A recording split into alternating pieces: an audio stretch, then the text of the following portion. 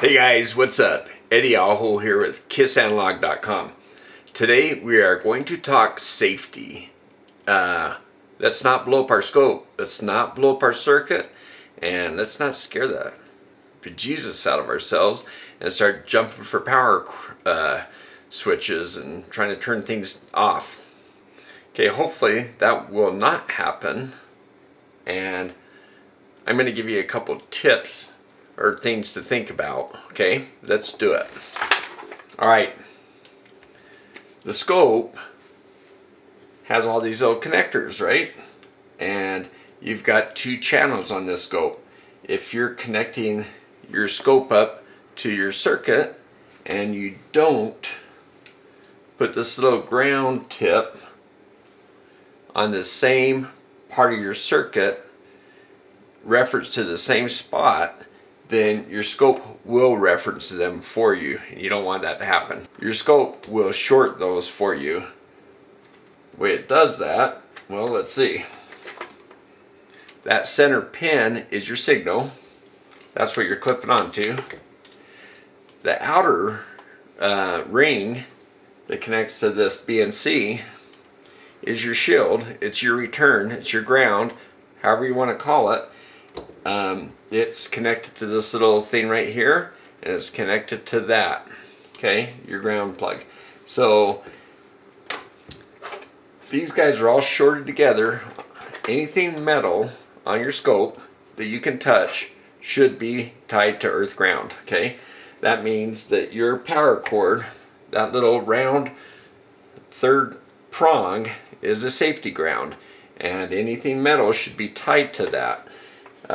That's to protect yourself from being shocked. You know, if internally somehow a line power got shorted to one of these, you touch this and then something else on your bench, you get shocked. Okay, so when you float a scope so that these are not connected to earth ground, and you can float a scope by getting an isolation transformer, that's thought to be the safer way. Another way to do it is suicide plugs or cheater plugs. Hey, I'd like to know what else you guys call those. I've called them, or I've heard them called a number of things.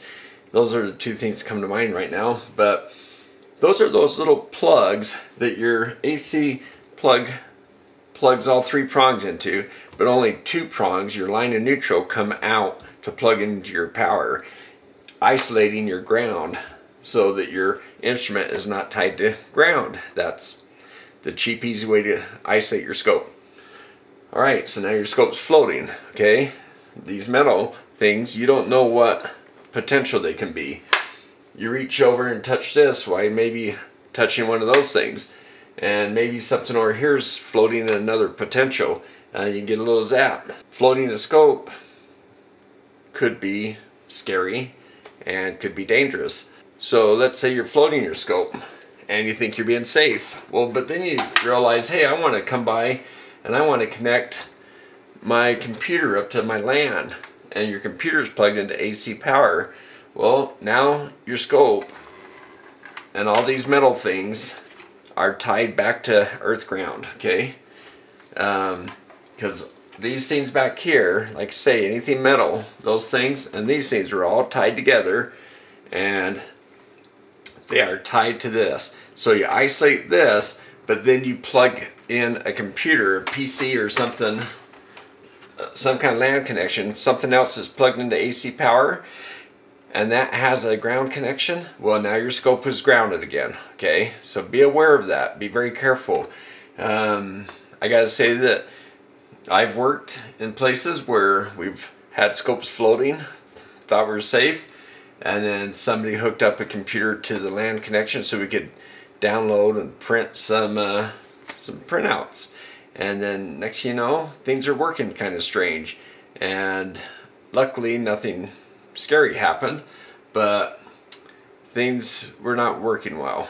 And we found out it was because of the computer being plugged in. So that's a real life situation that can happen, and just be careful. If you're probing a DC circuit, battery operated, DC powered, or your circuit is isolated with a transformer, then hey, now you're safe from having this shorting to earth ground. So that's a safer scenario.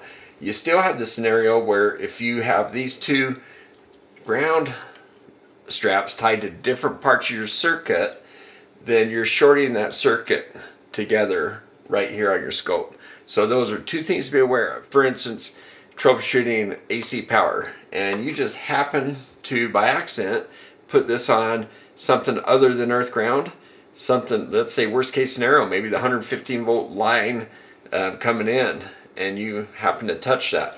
Well, now you got a dead short with your power, and that'd be a scary deal, because that little wire is not meant to carry 15 amps, which your breaker is probably set for. So that'd be scary. Okay, that'd probably look like a fuse.